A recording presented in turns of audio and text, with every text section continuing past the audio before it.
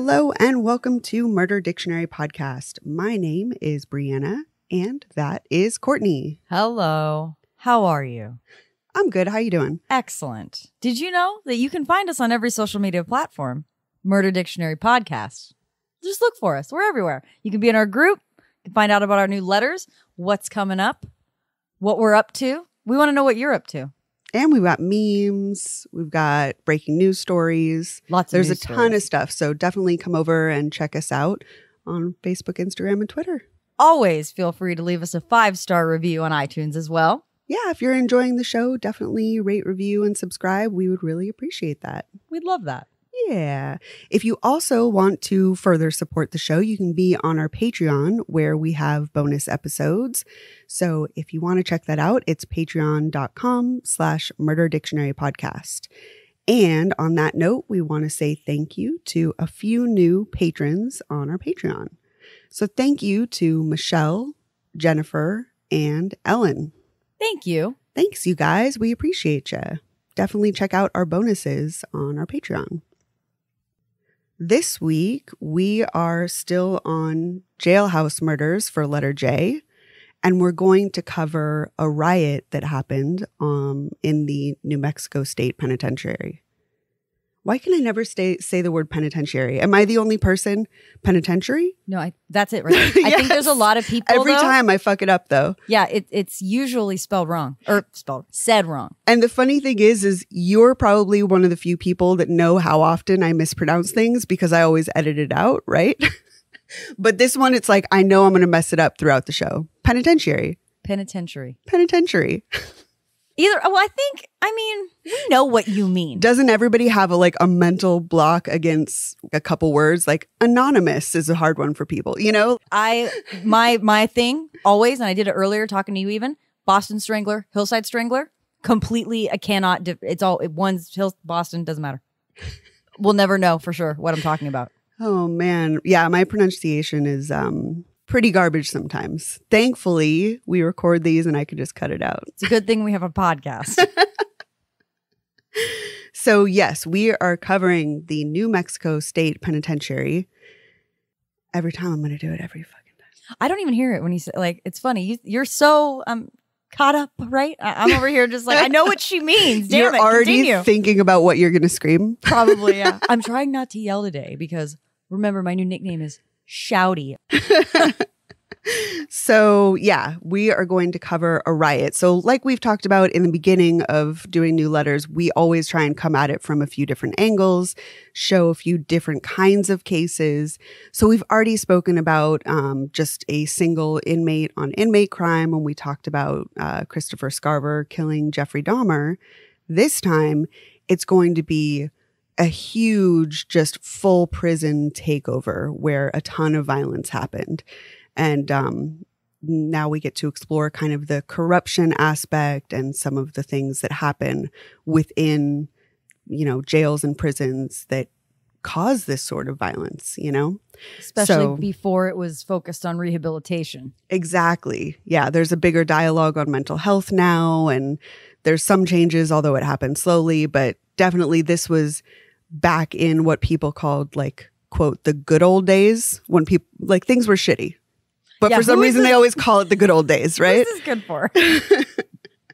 So the penitentiary in New Mexico was built in 1956 to replace the former pen, which was destroyed in a 1953 riot. Not a good sign. That's a bad foot to start off on, right? It's like rebuilding from a Malibu mudslide fire. We'll rebuild just to see it go again. That's in a year. Perfect example. Yeah. I mean, it's these mudslides happened all the time, and they still build those cantilevered houses on top of them, knowing that in 10 years your house is going to be gone. We'll just put in an extra pylon. And that's exactly what they're doing. It's just we'll make the walls 1 inch thicker. That's never going to happen again.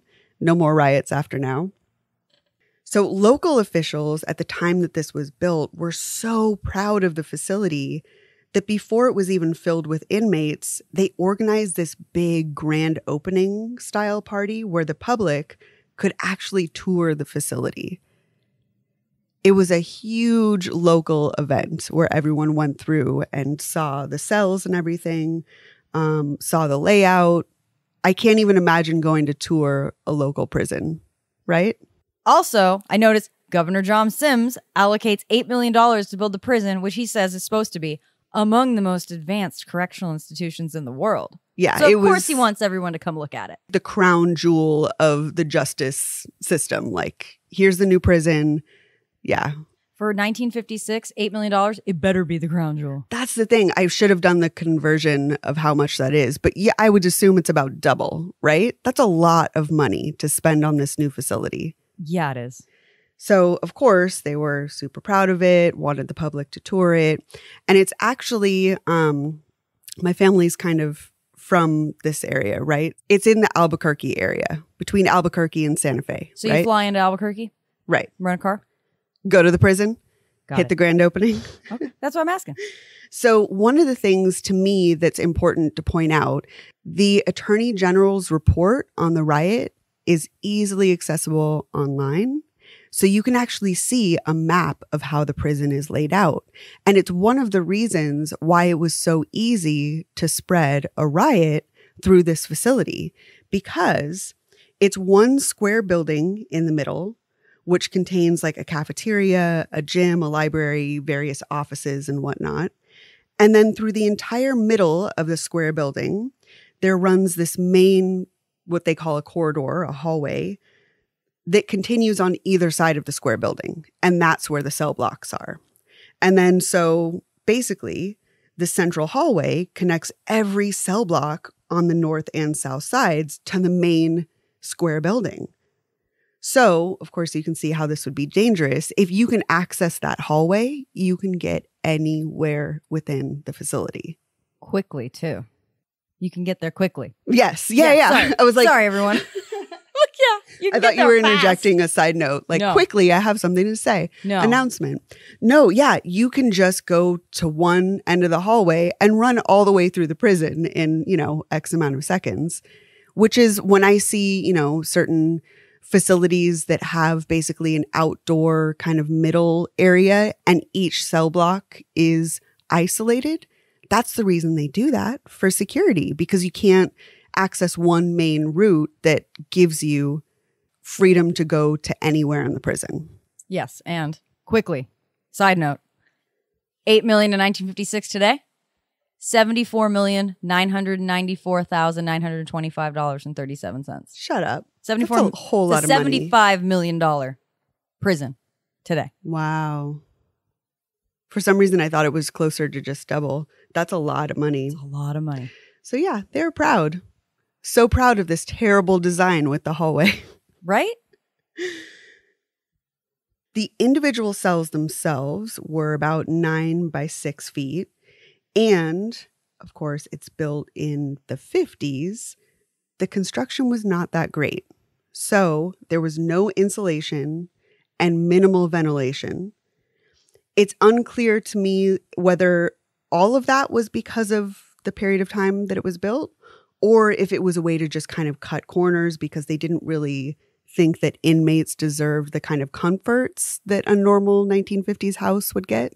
Yeah, it just seemed like it wasn't a priority to them. And it could have been a little bit of both. Yeah. Just the era and the kind of construction they were doing, plus the fact that they weren't going to go above and beyond for prisoners, I think. Yeah, they can cut corners here and then spend more on the grounds or something ridiculous. Right. Making it look good from the outside. Yeah. Or the grand opening party. Or the warden's office. Exactly. You can have a nice chair. So the cells, because of this, would be dangerously, ridiculously hot in the summer. And then when it got to be winter, they were unbearably cold. I mean, yeah, it's New Mexico desert. Right. It's hot or it's cold. Exactly. The temperature is a huge disparity in the winter and summer. In the late 60s, many of the inmates dedicated themselves to the facility's various educational programs. So although maybe the buildings weren't built so well, they did focus on putting money into different programs for the inmates to get involved in. That's more important. I mean, because it'll improve their time there. Yeah, all of it. Yeah.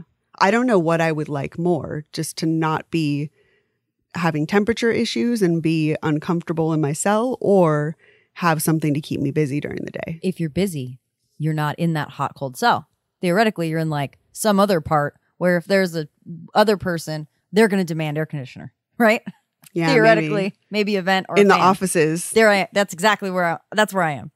So I personally, I'm signing up for every class. Yeah. Knowledge is power. The Penitentiary of New Mexico had GED programs, they had adult education tracks, and a college prep course. And inmates were selected for these programs based on their conduct. So it really benefited them to stay out of trouble, especially since once you completed one of these education programs, it often influenced the parole board. You got certain decisions that were influenced by your education. So if you were doing well, staying out of trouble, getting your GED, they might be more likely to give you early parole. It was very common. I mean, this is the way to go. Right. It keeps you on your best behavior. It gives you a goal so that, you can work hard and just keep your nose down and not have any disciplinary action. Time goes by way faster when you're busy and have something to do. Oh, yeah. By the early 70s, inmate drug use had skyrocketed, and many groups were trafficking narcotics. With the influx of drugs began the reliance on staff corruption to help the inmates get the product into the facility. It wasn't exactly clear, from what I understand, who was bringing the drugs in. It could have been guards. It could have been the people that were running these education programs. We don't really know. All of them.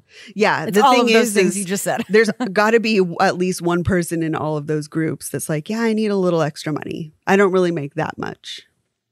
Even though some of the COs were corrupt, the inmates who were dealing were often on their best behavior because they didn't want to get caught. So in some ways, the drugs actually helped maintain a bit of peace and order. And I mean, the first instinct is to be like, that's not possible, right? No, it makes perfect sense. But it kind of does. So yeah, if you know that you've got a whole stash, you're going to protect that. You're going to want to stay out of trouble, not get caught for anything. You're not going to get in any fights because you don't want to call attention to yourself. You don't want to be on the guard's radar. No, absolutely not. Yeah. Just lay low. Right. From 1970 to 1975, less than 5% of the inmate population was in solitary confinement, and there were only 3 escape attempts. Although the early 70s were kind of uneventful, from 1975 to 1980, the conditions deteriorated and there were 18 escape attempts and 36 successful escapes. That's a big difference to go from 3 to, almost 40 people escaping, full on getting out, and then like 20 trying. That's a lot. Like something changed big time. Exactly. Something changed. Something broke. Exactly what those statistics mean. Like obviously the conditions were worse. The inmates were really unhappy in the facility. They wanted to get out. And obviously everybody that's in jail doesn't want to be in jail, right? But there's a difference between like that feeling and plotting a whole entire escape attempt. And there were so many people that were doing it once the late 70s hit because the conditions were so bad. The treatment from the COs was bad. All of these things, they were actively plotting to get out.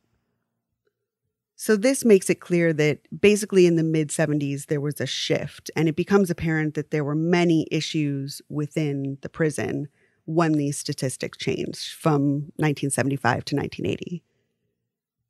Around this time where things became clearly different and inmates were unhappy, the Attorney General, Tony Anaya, accused the staff of corruption, which led to the removal of both the warden, Felix Rodriguez, and the deputy warden, Horatio Herrera.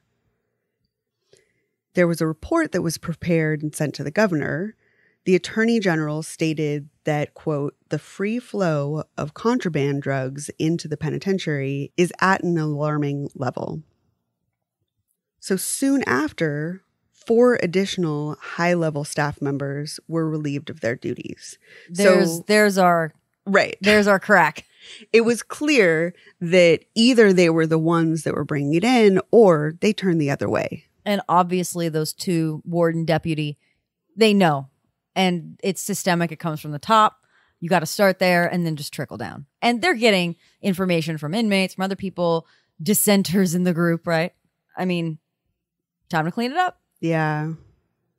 So they brought in a new warden, and the new warden and his team really cracked down hard on the inmates. They did more searches. They gave out less privileges. The culture had completely changed. They were very strict. They even did away with many of the education programs that the inmates could earn for good behavior, for fear, of course, like I said, that the outside staff running these programs possibly could be bringing in drugs too.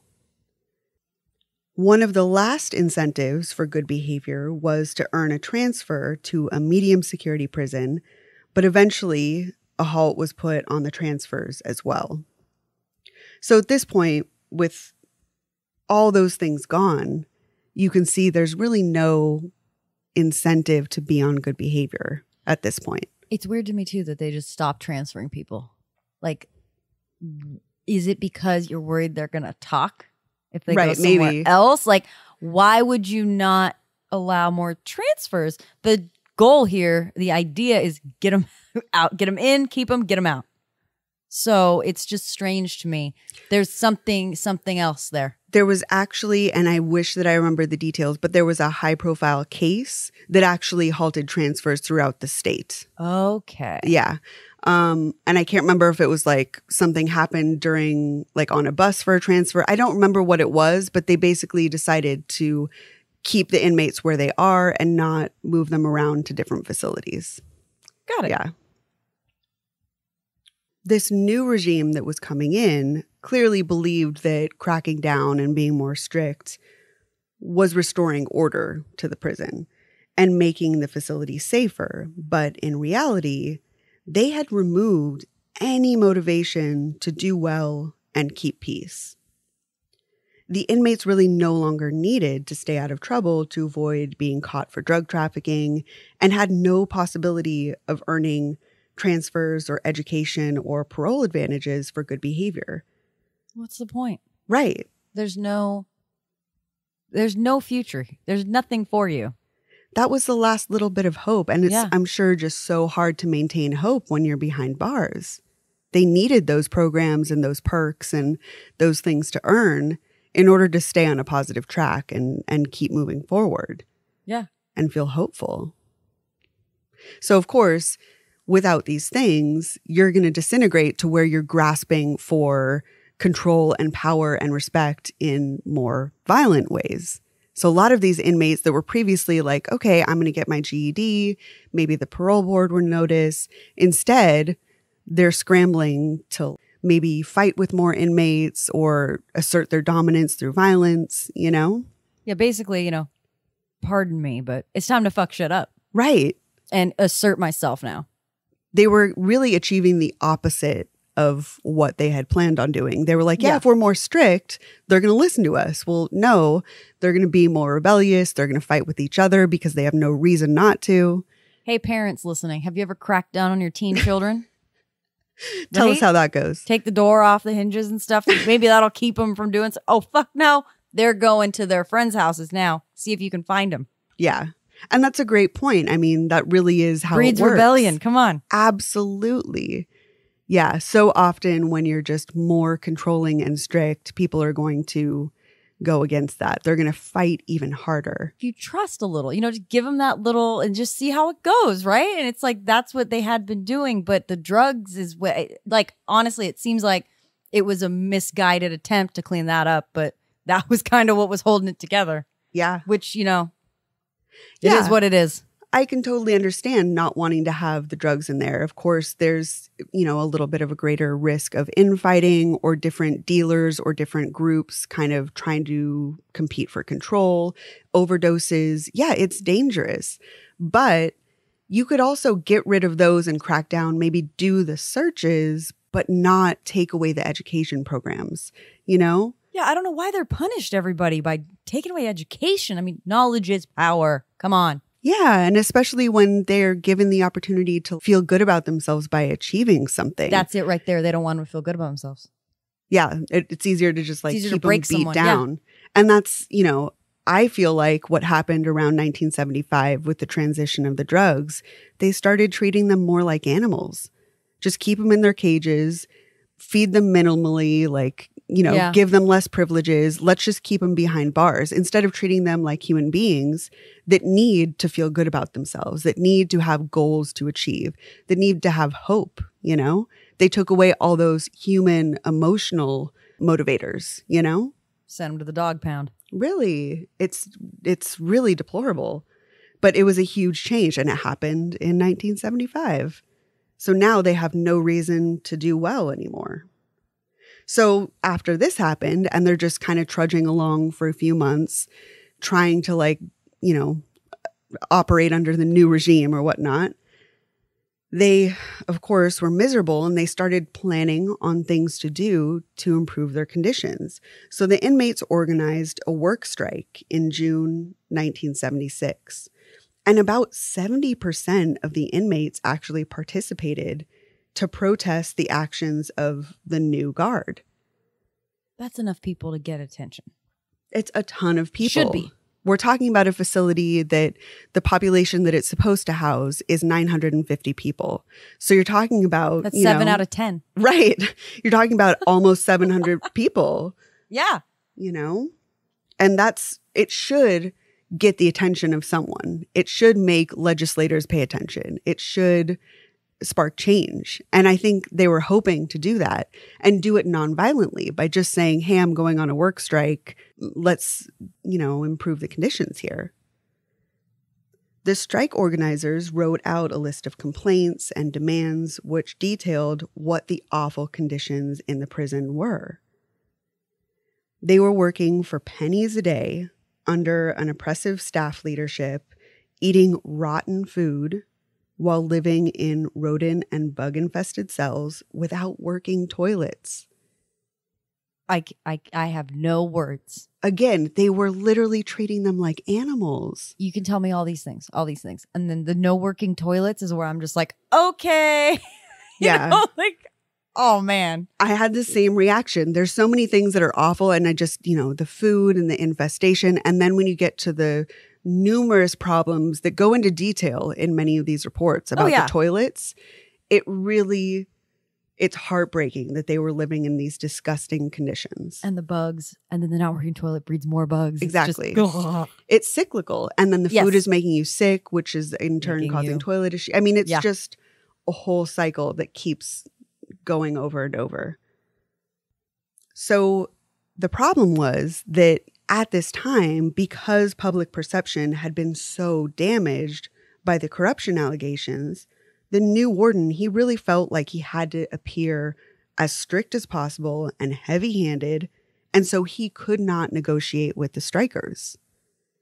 So even though maybe 5 years earlier or 5 years later, there could have been more of a possibility that he would be like, okay, I can concede to some of these things, improve your conditions, but I'm not going to budge on this point or whatnot. With this current climate of having very recent corruption issues taking over a huge chunk of the media where it was just front page, he knew that he couldn't budge. There was no way for him to give up any of these demands. So instead, he ordered that the prison be locked down. And in response, the inmates completely trashed their dorms and cell blocks. So instead of going into any negotiations at all or sparking any change, they ended the work strike by violently just filling the facility with tear gas, while staff members in riot gear beat the inmates into submission. That's awful. It was tear gas. Oh my God. Unbelievable. One of the most horrific parts that the inmates complained about was that as order was being restored, they were forced to strip naked and get interrogated in groups because the staff was hoping that they could find out who the leader of the strike was. That's all this is just like, we're pissed off. Someone let us strike. We want to make an example out of this guy. Exactly. That's all this is. So, of course, in most inmate cultures, people don't want to be a snitch. And especially if you're interrogating them in groups, people were refusing to talk. And you can't blame them because their life would probably be at jeopardy if they did say who the person was or talk about any strike leadership at all. So when they weren't getting any information, the naked inmates were forced to walk back through the gym where corrections officers were waiting to beat them with axe handles. It was a horrifically violent end to what they had hoped would get some change. They were really hopeful at the beginning, and it ended really badly. Yeah, this is a sign of things to come, too. Yes, absolutely. After the strike, tensions between staff and inmates were at an all-time high, of course, after what had happened, just being beat down and all the violence. Nobody was getting along. So the leadership began relying more heavily on coercion and violence to keep order in the prison. Less inmates were voluntarily giving information to the staff because they no longer trusted them, if they trusted them at all before. This had definitely broken it. And, like we said, they also had no positive incentives to cooperate either. Yeah, why? Why would you? I'm not going to help this asshole. Please. Yeah, I'm not going to really give information to this person that just beat me with an axe. He told me if I was hungry, I should eat a cockroach. Right. And then he hit me with an axe handle, and I was naked. And now I'm full of tear gas. Let me tell you what's going on. Gladly. Sure, let me help you. Yeah, right. Hell no, I'm not helping you. Just over and over again, it doesn't make sense to me how the leadership staff expected that this would get them positive results, that anybody would want to cooperate with them. I just don't understand how they thought that was going to work out for them. But of course, the supervising officers who weren't on the front lines were just constantly pushing their staff to find informants. So when that happens, the guards and COs are getting a little bit desperate, and they started using very unethical tactics to get information from inmates. The main thing that they did was to make threats to label an inmate a snitch in front of other prisoners if they refused to comply. It's a death sentence. Exactly. So they knew that if they just got in someone's ear and said, hey, you better tell me what's going on, or else I'm going to tell everyone you're a snitch, their life was over. And they had to give up information. They were forced to. But then also you run this where, you know, you're coercing the person with fear. So then anything they tell you, I don't believe any of this shit. Like, right. You know, because they're just going to say something so they can be like, okay, don't call me a snitch. This is what's going on. Mm-hmm. But then they're still a snitch, but just not out and about, right? But I don't believe anything you say.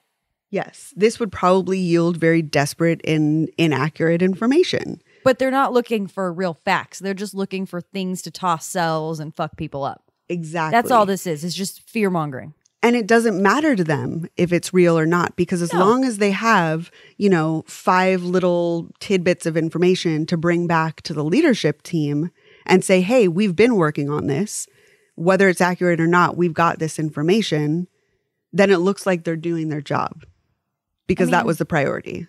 If it's like this, you just find someone who you know isn't a problem and you just go lie and say, hey, Tony told me this. And then they're going to kill Tony and you have no remorse and you don't feel bad and you get your check on your board and whatever. I mean, this is really, there's a lot of options for fucked up shit to happen here. Exactly. And then you know that inmates can target people that they don't like, yes. Right? If you have a problem with a certain person, then you could just say, hey, go search this cell. And their shit is fucked up, but it doesn't matter to you because you didn't like them to begin with. Yeah. Or the other thing that's really scary about prisons to me is you can pick on the one person that's most vulnerable. So now I think the possibility of having a bunch of people saying something negative about a mentally ill person, and then they go search them 5 days a week or whatnot, you're causing a lot more chaos for this person that was already unstable or at risk or vulnerable to begin with. Yeah. You know? But it's easy for these inmates that are being threatened to point the finger at someone that's vulnerable. Yeah, definitely. So it just adds a lot of volatility to the whole institution. So the other thing that they would do is not just threaten verbally and say, hey, this is what I'm going to do. I'm going to call you a snitch. They would also move inmates to cell block 4, where snitches were known to be in protective custody. So they didn't even really have to say anything at all. They could move them to cell block 4, put them there for a week or a month, and then bring them back to Gen Pop, where everybody was like, this person went to 4, they're a snitch. Now he's got a target on his back. So under this kind of leadership, of course, the inmates struggled to maintain any safety and power. So really their best chance at avoiding being attacked was to get a reputation for violence that made other inmates fear them. That's all left. Yeah. So now all of these positive incentives for education or transfers or early parole were gone. The only way for you to stay safe and powerful behind bars is to hurt people, to really cause a lot of damage so that nobody would fuck with you. So they achieved exactly the opposite of what the warden's goal was. The COs would also use the tactic of threatening to put people in the hole and use solitary confinement. So this statistic skyrocketed from, like I said earlier, 5% in the early 70s, over 20% by the late 70s. That's a lot. That's huge. Yeah. And I mean, we know there's so many studies and awful information about what being in solitary confinement does to the brain and to your well-being. And they were just arbitrarily putting people in here on punishment. And nobody looks at this and says, why do we have 20% of these people in there now all of a sudden? That's weird because like less than 10 years ago, we didn't have that many. What's going on? Nobody does that. Nobody sits back and is like cause and effect here. Right. At any point. And there's no hope to change it because they were trying to get that done with the work strike, right? By saying, hey, you're using solitary too much, the food, the toilets, all these things are not okay. And now they have no hope of improving that by nonviolent means because it's just been shown to them that when they try and just organize a peaceful protest, 1, nothing changes. 2, you're going to beat me brutally, you know? It's awful. So also during this time, the staff turnover doubled while they were taking this more rigid approach. And the prison even went through 4 wardens in only a few short years. It was like, I think a max of 3 years. They went through 4 wardens. So that's going to also cultivate this environment of constant, there's a word, looking at you, pointing at you right now. We're pointing at each other. And just not trusting you. There's no trust that can be built in that period of time. It's such a short time. So it's like every day you've got these new COs that are trying to be badasses themselves and like assert themselves and you're not going to mess with me. So then it's like you've got a stranger telling you what's up. You got to go to the hole, do this. A warden that's only been here for a week. You've been here longer than the staff and you've seen the changes. So, I mean, no, you tell me to do something, I'm going to show you my ass right now. Like that's my response is like, F you. Because I know better than you and I've seen the difference. So yeah, I would, if I was in there, you couldn't keep me inside. Absolutely. Yeah, you hit the nail on the head. I mean, if you can't cultivate trust by having a long-term relationship because the turnover is so heavy, you don't know the warden, there's a new CO every month, then you really aren't able to say, hey, I know this person, I know how they operate, I trust them, I'm willing to give them information or earn privileges from them. So there's no reason for you to not be lashing out because you don't know these people. If you know them and you know they have families or, you know, or they've been nice to you, then there's opportunity for you to treat them better. But if you're basically the inmate, which they're looking at as an animal, you don't know this person, you're going to behave violently towards them because it doesn't matter. They're not human to you, just like you're not human to them. It just created a awful, awful environment full of tension. There was just consistent tension between the COs and fighting with inmates, while they were also receiving conflicting direction from their supervisors. Well, yeah, because every warden that comes in has a new idea for how he wants to run this place. That last guy, he didn't know what he was doing. That's why he's not here now. I am. So let me instill my rules and my new policies, right? And it's like, just let me do my job. The guards had no incentive to do well. You know, they had no incentive to not fight with the inmates because the wardens don't even know them well enough to maybe give them promotions or treat them well. You know, it's a brand new person. Not only that, but just imagine you're working in your office and every 3 days they're like, we got another HR meeting for you because we got all these new policies and this person's here now and they want to do it a little differently. Oh my God, I would want to quit every day. Right. It's like The Office, another meeting, meet me in the conference room. It's like, what the hell is this one about? You know what I mean? Like, oh my God, every day. You just pray that they bring in a TV. You just pray to God that it's, video day. Yeah, I mean, it was a terrible environment for both sides, like it's easy to place blame, but I'm the type of person that's like, well, I don't believe that all the corrections officers were 100% ethical in this situation. But at the same time, there were a lot of them that were just trying to do their best. Yeah. Under terrible supervision and constant turnover, probably picking up extra shift because other COs are leaving so much, maybe overworked, underpaid. Like, we don't know. I'm assuming that all those things were a factor. So, of course, when the inmates are being shitty to you have less patience and tolerance in your shitty back, even if you started off as a good, ethical guard. And then you've got the bad apples that are already do that, It was a terrible time in this prison. The late 70s, it was just rampant tension and violence. And the correction officers that did stay became extremely resentful, and they really no longer cared about following procedure, which would be a huge issue. It became really commonplace for the staff to leave doors open and gates ajar, and because they no longer cared about following the rules and sticking to their typical procedures for safety. Okay. The whole point of prison is a closed gate and a locked door. So, the hell's going on? Yeah, these are basics. Like, you're fired. Right, but you hear it from staff and inmates. They were saying doors and gates were just left open. And if you're an inmate, you're like, are they testing me? Right. If I walk through this door, are they just going to break my neck and hit me with an axe handle on the other side of the door? Or am I the lucky guy that just escaped and they let me walk out of New Mexico's prison? Yeah, absolutely. With the state totally of it, right. like, who knows? They might just be like, yeah, all right, he got out, whatever. We don't care. My job isn't on the line anymore. Yeah. Right? Like, it's just apathy.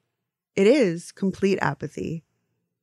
And like I had talked about in the beginning of the episode, one of the reasons that I did want to point out the layout of this facility was because now when you're hearing that doors and gates are open, if one wrong gate or door has access to the main hallway corridor that runs down the middle, they can literally have access to the entire prison.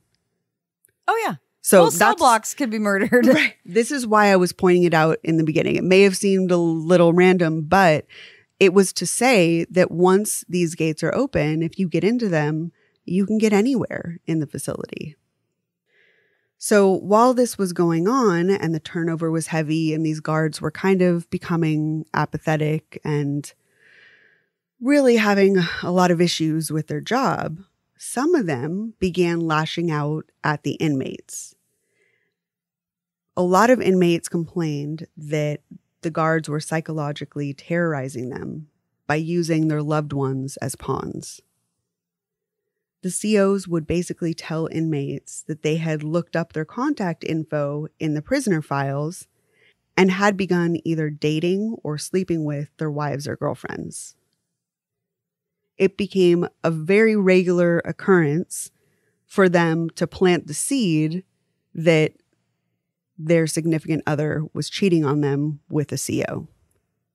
And you're already just all over the place in your brain.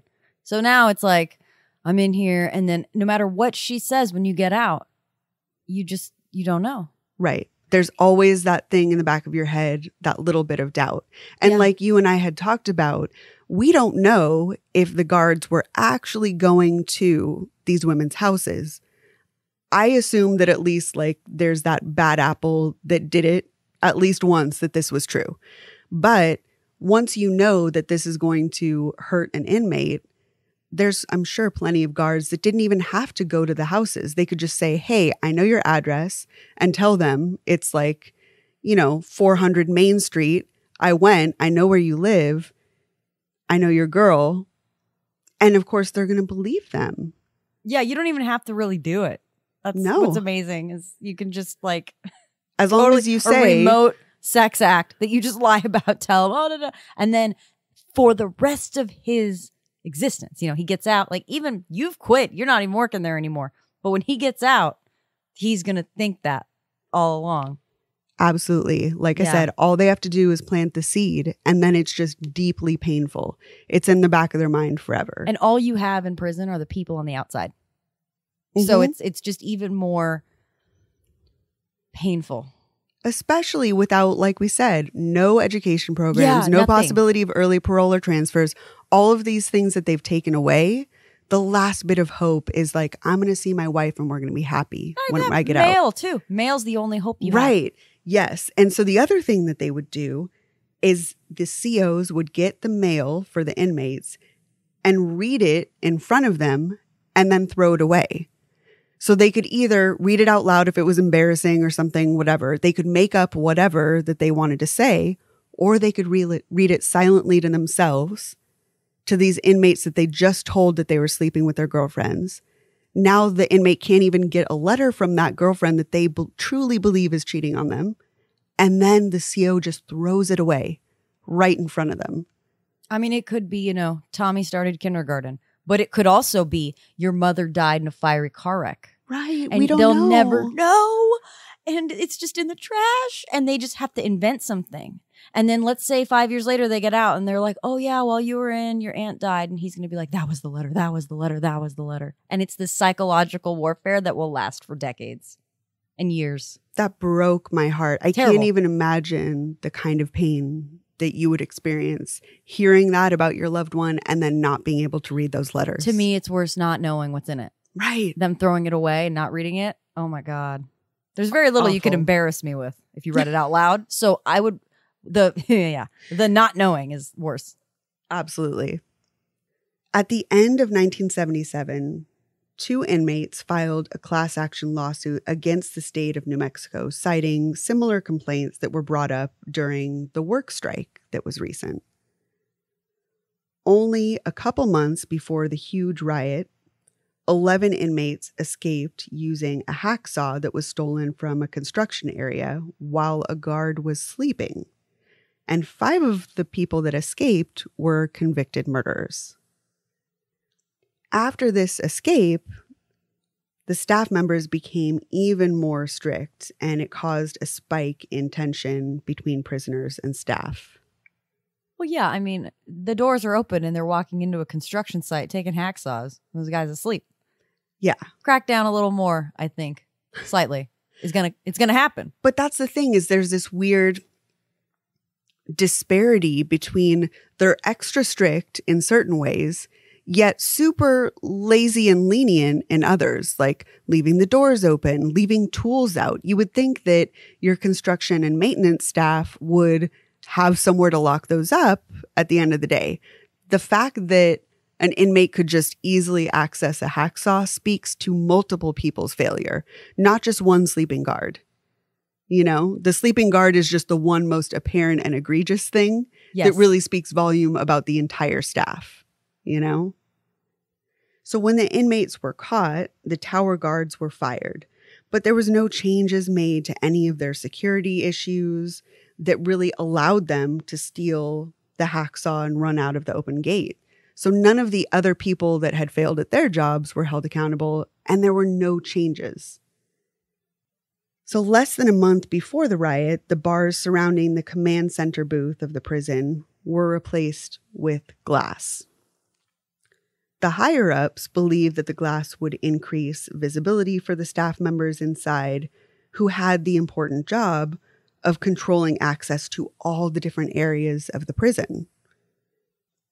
Corrections officers, including the ones that worked inside the control center, were told that the glass was bulletproof. Uh-oh.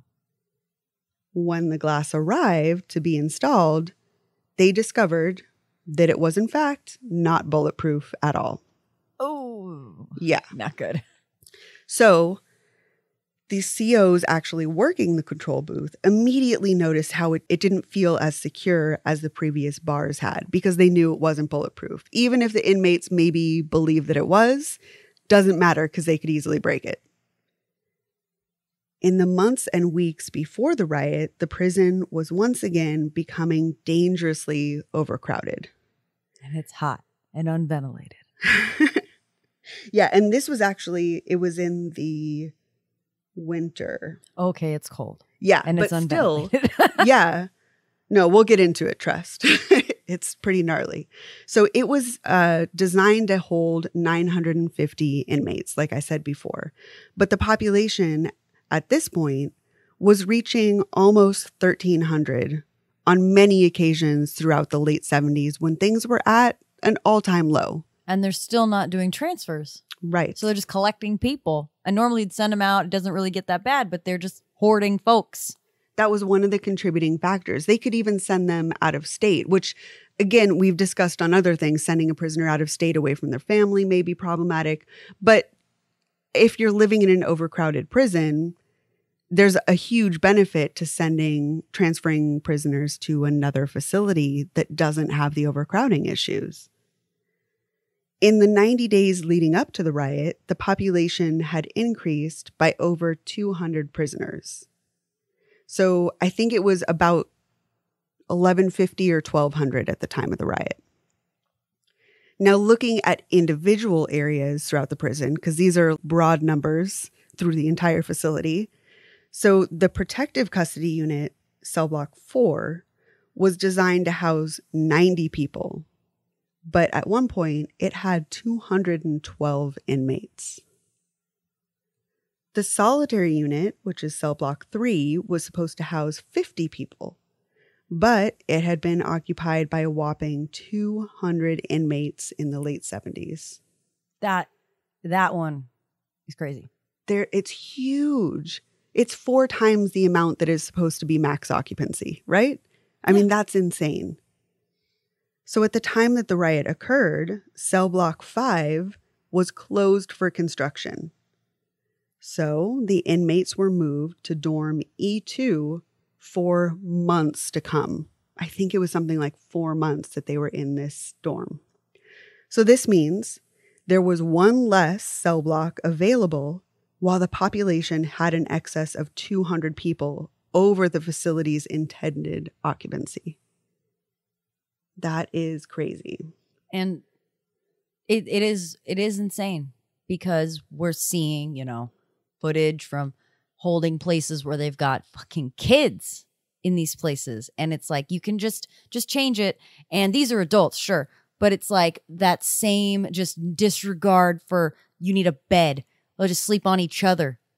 212 people where 50 people should be. I mean, those conditions, just the air in the room, it's just asking for trouble. And that's a perfect and point. And grown men, dude. We've seen these pictures recently, yes. And that's exactly what it looked like with adults. A bunch of grown men sleeping practically on top of each other with no beds. Yeah. Awful conditions. So in dorm E2, where these displaced inmates from the construction area were moved, conditions were especially horrifically bad. Inmates slept on the floor without blankets or pillows, and the numbers of violent incidents and sexual assault increased exponentially. Huge leaps. Inmates received a hot meal once every 3 days, and they were often just handed slices of bread and nothing else to eat. I got to transfer prisons. Like, no. Yeah. Every 3 days? And just bread in between. That's it. No vegetables, protein, drinks, nothing. And this tells you that the person at the top doesn't give a shit about humans. And that's exactly why earlier I said they treated them like animals. Yes. It was just the minimal amount of just keeping them alive. Disgusting. So in addition to the food problems, their access to water came only at random and arbitrary times. Each inmate had about 1 to 2 minutes to use water per day. So they had to gather the water and save it for an undetermined amount of time until the next random minute of water came on. The toilets operated in a similar manner, and they only flushed at random times. It was common for the toilets to go days without flushing, and many inmates did not have access to toilet paper on top of that. It was common. Common. Yeah. It was regular practice. Yeah. Where you're in a cell that, again, 4 times the amount. So imagine there's extra people in your cell sharing the same toilet, not flushing for days. I don't want to think about that. It's so unbelievably inhumane. It breaks my heart. I can feel my voice cracking because I'm just like imagining these conditions and how horrific this is to live in. The toilet issues and other cleanliness problems, of course, resulted in severe infestation of roaches and rats, which had always been a problem. But of course, with all these cleanliness issues, it just got unbelievably bad. Ratatouille's got a place to live now, right? They're moving in and building apartments, taking over and whole entire rat cities. I would guarantee you that correction officers would see these rats and give them bread too. And be doing just fine in their setup. So on Thanksgiving, 1979, the inmates were served rotten, green-colored turkey, which many of them, of course, took one look at and decided to just eat around the turkey and leave it on the plate. After Thanksgiving, the majority of the prisoners got food poisoning, including many of them who didn't even eat the turkey on their plate. So everything it touched had gotten them sick. Of course, needless to say, the toilet situation became even worse during this time. Imagine Thanksgiving when you have your family over. How miserable that is, right? Now. Oh, God. The inmates were becoming increasingly angry with every passing day, and there were rumors of an impending riot. Just a couple days before the riot erupted, the warden held a meeting where the upper-level staff members discussed rumors going around the prison about a possible inmate escape or possible hostage-taking. The meeting on January 31st, 1980, also covered the fact that dorm E2 consistently came up as the origin point of possible trouble. But none of this information was actually passed along to the staff working in dorm E2 on February 2nd. The lights in that dorm E2 had not been working for weeks, despite requests from staff members and the construction team knowing that they needed to be fixed. That's also insane because that E2 is where they put everyone from 5, and 5's under construction. So now there's like double, triple the amount of people. Normally you would think, hey, maybe we need some light. Let's just make sure this one's decent since we've got like that many extra people. No.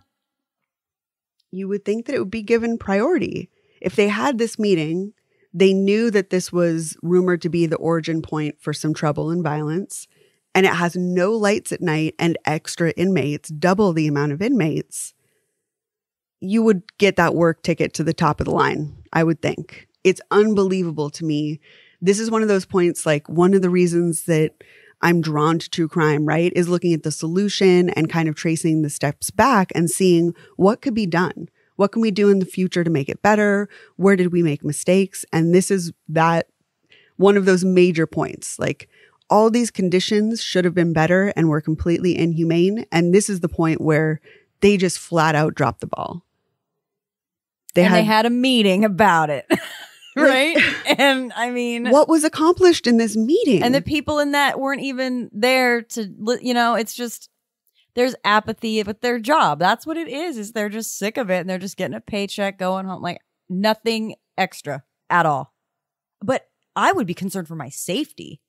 I don't understand that side of it, where they're just so lackadaisical about everything that, like, you're in the dark with a bunch of dudes.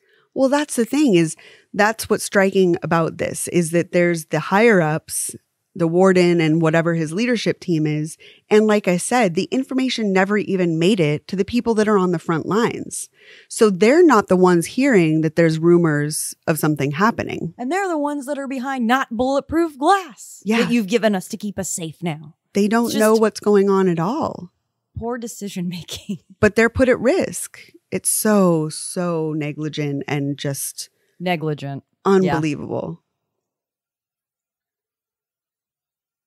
So with the lights not working, this meant that the COs had to count all the additional inmates housed there during construction and do their night checks in the dark, which was extremely risky and terrifying. And again, they had no information about possible violence that was said to be happening in E2.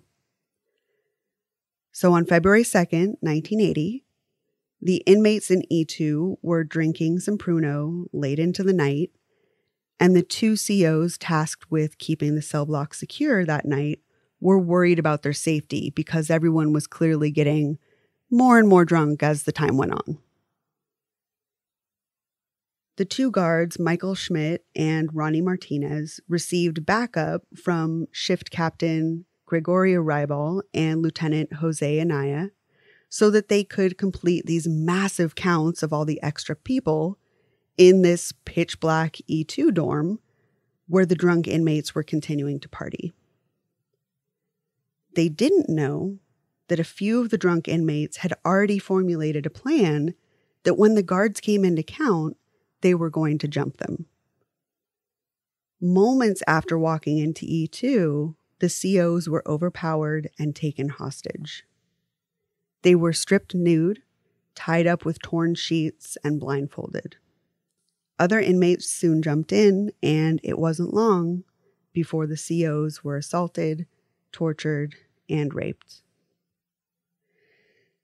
And now that the inmates have attacked the guards, we're gonna stop because that's the end of part 1. We're gonna close this episode of The Rock movie right now.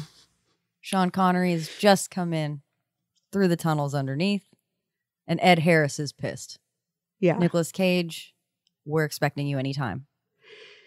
Yeah, unfortunately, like, he's not coming, is he? Damn it. No, it's going to be awful. It's going to be really awful. He's getting the Declaration of Independence. I really tried to keep this shorter, but all these details that were so just tore at my heartstrings, I couldn't leave any of this stuff out. I had to just include all the things that they were enduring, the way that they were treated, and the kind of conditions they were living in. And it turned out that this episode was just twice as long as it normally is. So I think that it's important to give this the attention that it deserves and do 2 episodes. No, you have to, because in order to know where we're going, you got to know where we came from. Where we came from is pretty shitty. It's bad. It's literal shit on the ground everywhere for days at a time. Wipe it up with some bread. And I wanted to start it off with, like, the very first part of this episode is the reason this prison even exists is because of a riot in the previous prison. Yeah. It's unbelievable. And now it's a $74 million renovation. And that's one of the things that drives me crazy is that they knew that this happened in the last prison. You would think that this would be the most secure facility in the entire state because the people behind the budgeting, the people behind the construction know that this facility only exists because of what happened at the last one. How do you not learn your lesson? We're going to find out. Right? And all this information that was coming out about, you know, the possible issues in dorm E2, I would think they would almost expect it because they put extra people in there. Why Absolutely. Not spread it out? Why not repair the lights? Why not listen to the rumors coming out and actually make some changes in your policy and procedure? I wonder if maybe and this is pure speculation. No one believe this is fact. Wonder if they overextended themselves in this renovation or something, or there was some sort of financial issue where things like fixing the lights, things like, I mean, unless they're just torturing the people, but maybe it's something related to money. Maybe there was, I mean, honestly, let's be real, there were drugs. Maybe there was like money laundering and there wasn't as much to go around, or they're not paying bills or something like that. Because there's no reason other than to torture a human, which that's possible, that not to fix lights when it's your safety of your, I almost said cash owners for geocaching, correction officers, for them to go in the dark and count people. That's not safe. I mean, that it doesn't make sense why you would allow that unless there was some sort of that you could blame it on finances. Nobody argues with that. And that's so, it's crazy to me because, I mean, this facility had been built in the 50s. I mean, we're talking about many years later. So cash wasn't really an issue. It really, truly comes down to apathy, like you said, and negligence, and really not caring about the inmates, seems like, you know? Yeah. But even then, what's crazy to me is you don't even care about your staff either. That is what blows my mind. Because I have no idea what it's like to feel that way about another human being, where clearly these wardens and leadership team look at them like animals. They don't care if they live or die. But you know your team, you know your COs, you know your guards, and you know, like that doesn't make sense to me. Even if you don't care about the well-being of this, 1,000 people that are in your care, which is just so fucked up to begin with, at least you should care about the people that you work with, that are supposed to have your back, it's your team, that you're all protecting each other. To not even care about that is way fucked up. That means you're just downright evil. Yeah. You know? So it also, I mean, of course, there's bureaucracy as well of just like, well, it's probably one of those situations like, I don't know if you've finished Mindhunter season 2, where it's like, well, we need to get these flyers printed. Well, I need a job number, a ticket number, an approval. I need 5 signatures. It also could have been that, where it's like, yes, you need the lights to be repaired, which seems like the most simple thing ever. But there could have been all this stupid red tape and bullshit to go through where you have to get it approved. And maybe that could have been holding it back. And still, there's no excuse for that. There should be, even if that bureaucracy existed, some sort of override or priority where you're like, yeah, this goes straight to the warden. Yeah. Because people's lives are in danger. And this is important, you know?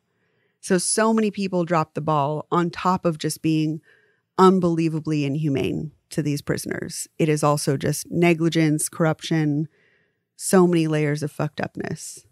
And again, just one of the reasons why it's important to explore this, because we're looking at jailhouse murders from different lenses, from different perspectives. And this one is a terrible / great example of awful corruption in the prison system. It is a good example. Yeah. So on that note, so we will be back next week with part 2. So, yeah, in the meantime, if you want to read more about these, there's the Attorney General report on it that I'm going to put in the link for the show notes. There's also another, I think it's called Unresolved podcast, did a huge 3-part series on it, and a bunch of articles that you can read in the show notes. So if you can't wait till next time when we finish this, definitely check those out. And if you want to hear more from us in the meantime before next episode, you can check out our Patreon, where we've got some bonus content and you can hear additional episodes from us. And with that said, we want to say thank you to Michelle, Jennifer, and Ellen that are new patrons on our Patreon. Thank you, ladies. If you want to join our Patreon, it's patreon.com/Murder Dictionary Podcast. We're also on social media. Murder Dictionary Podcast on every platform. Yeah, come chat with us on Instagram and Twitter and Facebook. We're active in our group. Come get in the group. And this is Courtney talking. If people didn't know that by your volume. Yeah, if you've ever been to this prison, or if you've seen the outside or something, if you can post some pictures of how it is now or something, I personally would love that. I would love to see. So if you've been there to film, If you've got if you've got send us any sweet New Mexico insight, some There of you go. my family is from Bernalillo, so I know a little bit about this area, but definitely we're not the only ones that can contribute to our social media. Oh, so no, definitely share with us if you've got insight on what's going on in this area, what the prison's like, or if you've got some family members that went through the system or worked it there, or This is so, I want to hear it. I want to hear it all. Yeah. All the time, anything we do, please. It's one free thing to when get in you that just see the Attorney General report and it's so, just dry, black and white. There's no life to it. But to hear people's personal stories of Yes. what they know and what they've experienced, we are always down to hear that. So definitely share those if you're on our social media. And if you're not on there, come talk with us. Get on there. Come hang out. What are you doing with your life? Posting pictures of a penitentiary on a Facebook group. Okay, everybody. We'll see you shortly. So yeah, have a good week. We'll see you next time and bye. Bye. Hi, I'm Brianna And I'm Courtney, from Crime Screen Podcast. where every week we talk about movies, TV shows, and docuseries based on true crimes. We discuss all the bingeable and unforgettable true crime that we're all watching on our screens at home. Like Making a Murderer, Mommy Dead and Dearest, or Dear Zachary. So if you're like us and have the problem of scaring off people at parties with serial killer facts and true crime stories, Or you just try to talk about whatever you watched and get horrified looks from coworkers and even your exasperated significant other, then we are your new friends to discuss all the true crime with. follow Crime Screen Podcast on Facebook, Instagram, and Twitter to stay updated. And subscribe to Crime Screen on Apple Podcasts, Stitcher, Google Play, or wherever else you listen to podcasts.